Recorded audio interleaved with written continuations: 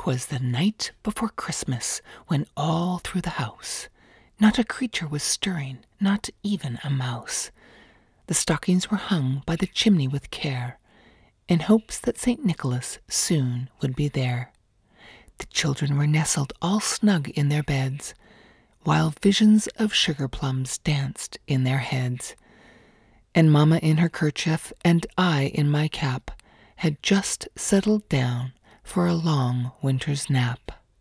When out on the lawn there arose such a clatter, I sprang from the bed to see what was the matter. Away to the window I flew like a flash, tore open the shutters and threw up the sash. The moon on the breast of the new-fallen snow gave the luster of midday to objects below, when what to my wondering eyes should appear but a miniature sleigh and 8 tiny reindeer. With a little old driver so lively and quick, I knew in a moment it must be Saint Nick. More rapid than eagles his coursers they came, and he whistled and shouted and called them by name.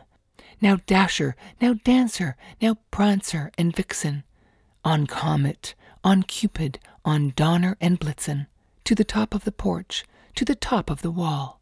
Now dash away, dash away, dash away all. As dry leaves that before the wild hurricane fly, when they meet with an obstacle, mount to the sky. So up to the housetop the coursers they flew, with the sleigh full of toys, and St. Nicholas too. And then in a twinkling I heard on the roof the prancing and pawing of each little hoof. As I drew in my hand and was turning around, down the chimney St. Nicholas came with a bound. He was dressed all in fur from his head to his foot, and his clothes were all tarnished with ashes and soot.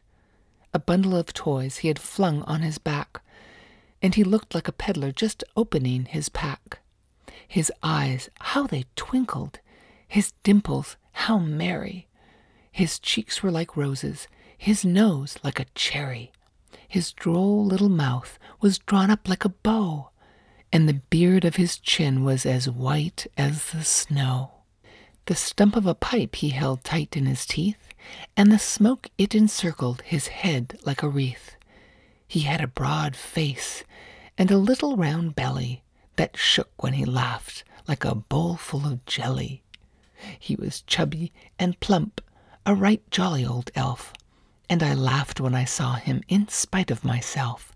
A wink of his eye and a twist of his head soon gave me to know I had nothing to dread. He spoke not a word, but went straight to his work, and filled all the stockings, then turned with a jerk, and laying his finger aside of his nose, and giving a nod up the chimney he rose. He sprang to his sleigh, to his team gave a whistle, and away they all flew like the down of a thistle. But I heard him exclaim as he drove out of sight, "Happy Christmas to all, and to all a good night."